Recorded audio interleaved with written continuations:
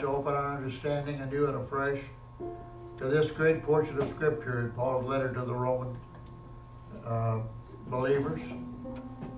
Father, we realize that it's difficult for us to set ourselves in the setting of this book.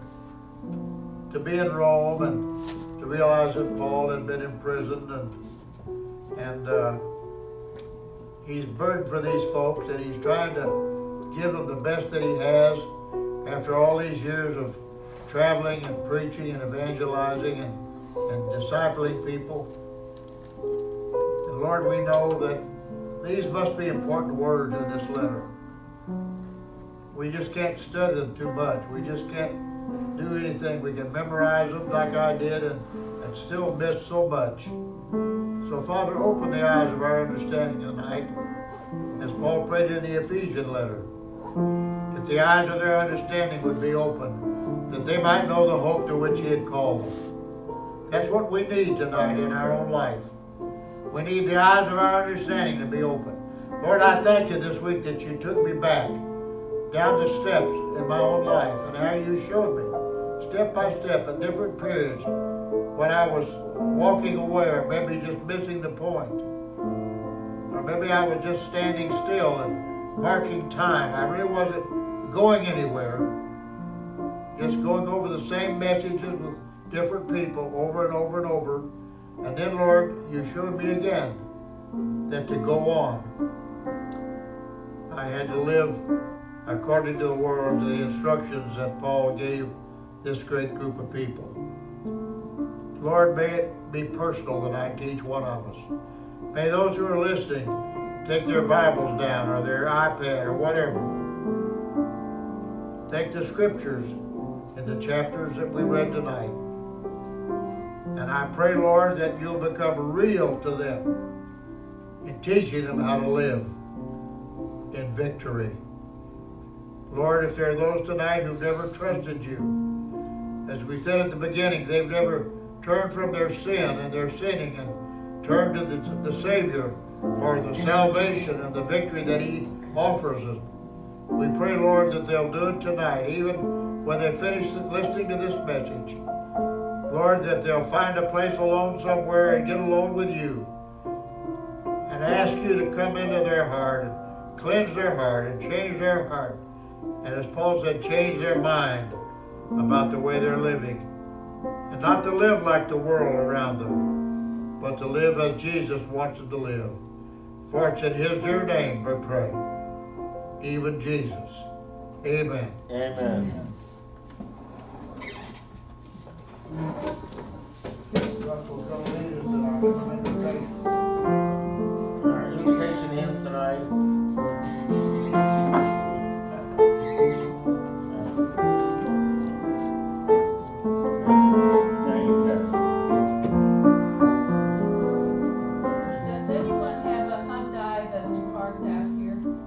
Hyundai that's parked out here. Anybody have a Hyundai?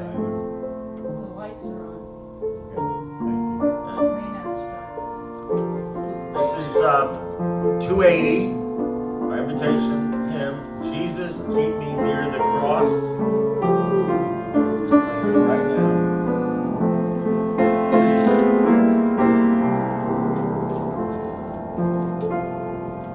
Jesus, keep me near the cross, there a precious fountain, free to all a healing stream.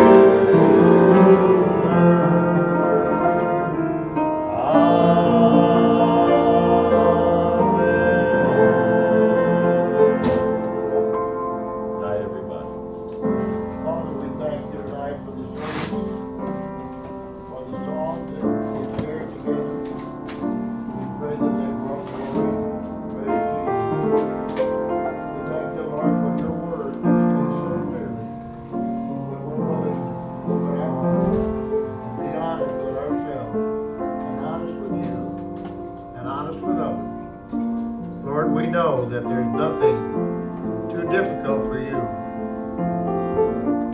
And we know there are people tonight listening and who will be listening in the days to come that are struggling in their Christian walk.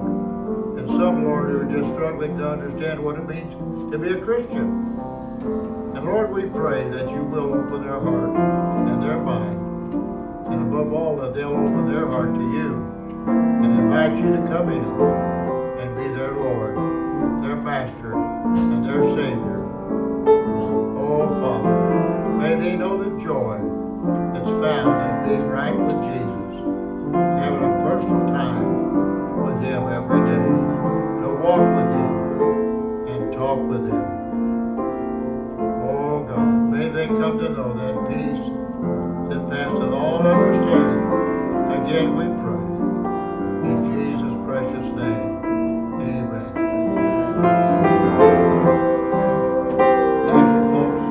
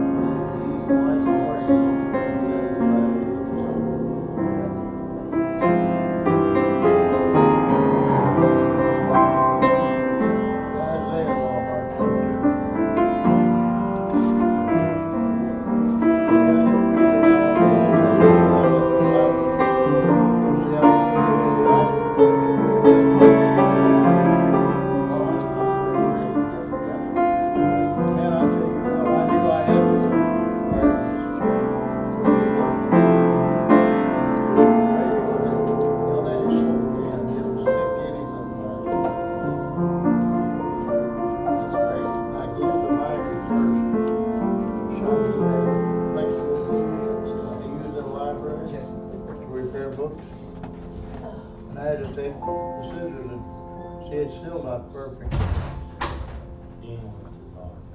Oh, I'm sorry, Dean.